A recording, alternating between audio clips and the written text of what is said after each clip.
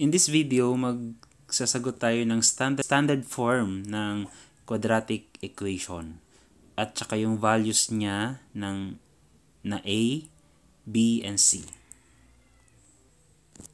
So ano ba yung standard form ng quadratic equation?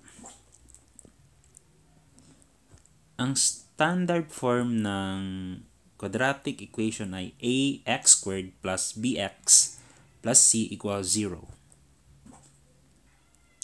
Sa number 1, meron tayong equation na 2x minus 3x squared equals 5. So, mapapansin natin na hindi pa siya naka-standard form. So, arrange lang natin into standard form. So, una, kailangan may x squared. So, negative, ito muna una, negative 3x squared. Sunod, ito, plus 2x. Yun natin pagpunta dito. So, magiging, kung positive siya sa kanan, pag nilipat natin sa kaliwa, magiging negative. So, negative 5. So, yan. Naka-standard form na siya. So, ang standard form ng number 1 ay negative 3x squared plus 2x equals 5. So, ibig sabihin yung A natin ay ito, negative 3. Yung B naman ay ito. Tapos yung C ay negative 5.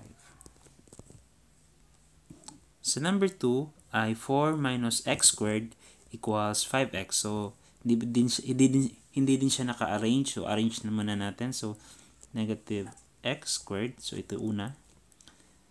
Tapos yung 5x na sa kanan, so ililipat natin. So positive siya, magiging negative 5x plus 4 equals 0.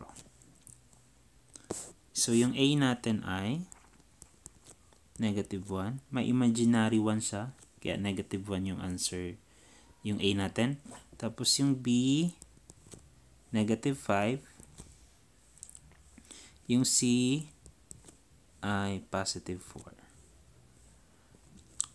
Sa number 3, ang given ay 2 parenthesis 2x plus 5 parenthesis x minus 4. So, gagamit tayo dyan ng FOIL method. Una dyan, imamultiply natin yung 2x dun sa x. 2x squared. Next, 2x times 4, negative 4, negative 8x.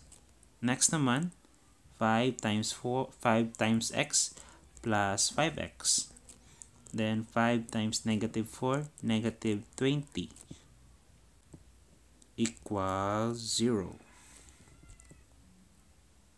Now, simplify natin kasi dalawa yung x.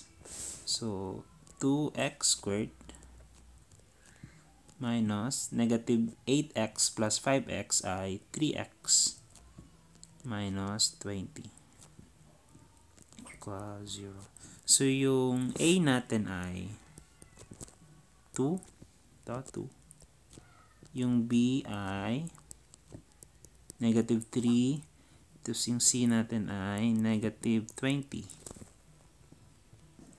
Sa number 4, 2x parenthesis x minus 1 equals 6. So, unang gagawin natin dyan, distribute natin. So, ito ay 2x squared. Negative 2x. Tapos, yung 6, lipat natin. So, negative 6. Positive, galing. So, magiging negative equals 0.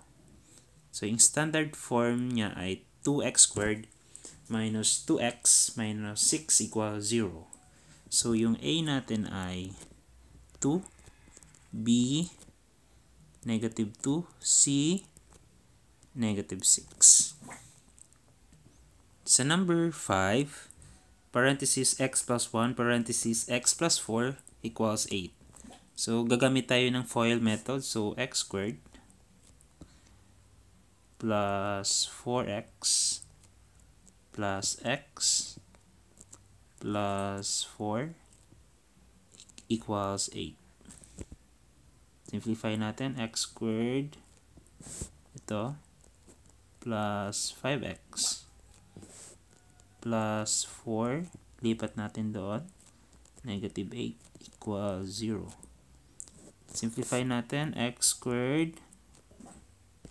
Wait lang. X squared plus 5x. 4 minus 8. Negative 4 equals 0. So, yung A natin ay 1. B, 5.